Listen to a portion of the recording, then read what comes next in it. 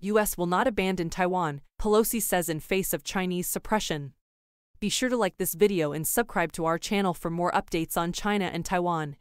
In the face of military suppression from China, House Minority Leader Nancy Pelosi has reaffirmed the United States' commitment to Taiwan. The United States Congress will never abandon Taiwan, she said in a statement. We are a country that stands up for democracy and human rights. Pelosi is currently in Taiwan on an official visit, but Chinese forces have been mobilized in response and have even fired upon Taiwanese vessels. This is just the latest example of China's attempts to suppress any mention or display of friendship between the U.S. and Taiwan.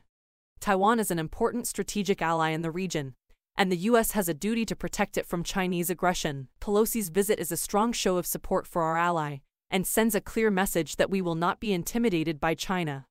Pelosi also met with Taiwanese President Tsai Ing-wen during her visit. The United States will continue to stand with Taiwan and support its international partnerships, she said. We urge China to cease its military, diplomatic, and economic pressure against Taiwan and instead engage in meaningful dialogue with Taiwan's democratically elected representatives.